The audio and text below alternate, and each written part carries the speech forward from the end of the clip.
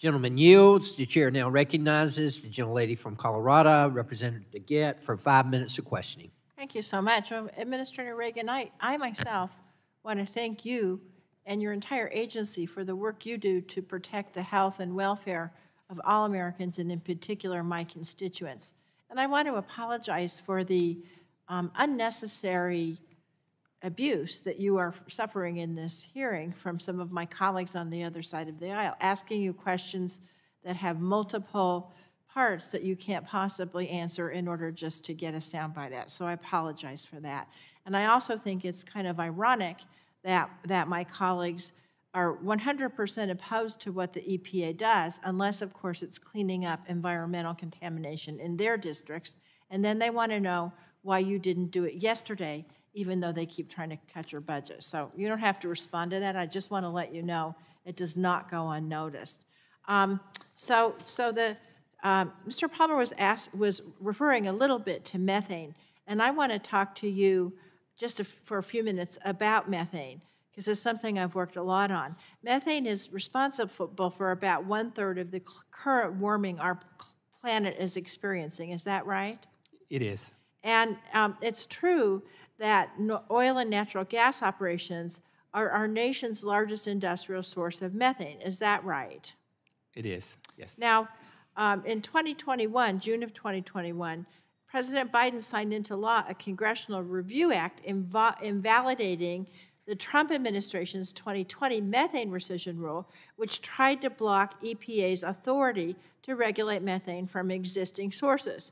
I led the effort to invalidate this rule on the House side, and what it did was it reinstated 2 Obama-era methane emissions rules that set stricter limits on the amount of methane the oil and gas industry can release from drilling sites. Now, so Administrator Regan, the administration's final methane rule addresses emissions from both new and existing oil and gas operations. Is that right? Yes, it is. And this enforcement the EPA takes, it's within the purview of the authorities that is given to it by Congress. Is that right? Yes. Now, why is it important to address existing sources of methane in the oil and gas industry?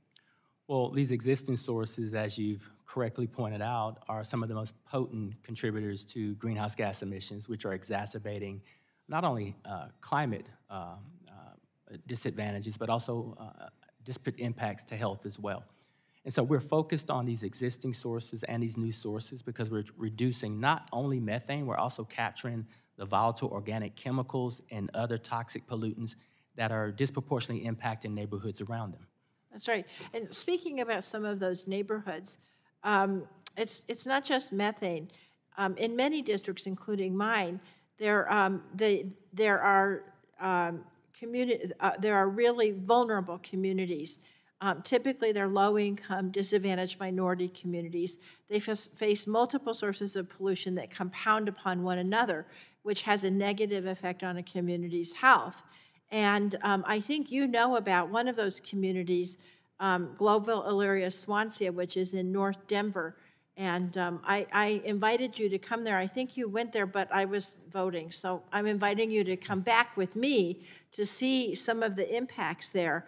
I'm wondering what actions EPA plans to take to alleviate the environmental and health risks of cumulative impacts for environmental justice communities. Well, we're laser focused on these cumulative impacts coming from multiple sources. Thankfully, we've started cross-programmatic efforts to take into account cumulative impacts. But Congress, through the Inflation Reduction Act and bill, have given us the resources to empower communities to also help us help them with solutions that they've had for decades. So we have carrots as well as sticks in order to encourage the best behavior possible to reduce these pollutants. And how does the fiscal year 2025 budget, in tandem with these investments that you just referred to, allow the EPA to work towards achieving those goals? Well, it helps us to really focus on the areas that were not funded by Bill and IRA. We have some very core programs, whether it's looking at our emergency response. We have situations, unfortunately, like East Palestine or like the bridge in Baltimore or the wildfires in Maui. We want to keep pace with TSCA to be sure that we don't have some of these chemicals that are not the best out on the market and give us the ability to review and put new chemicals out there.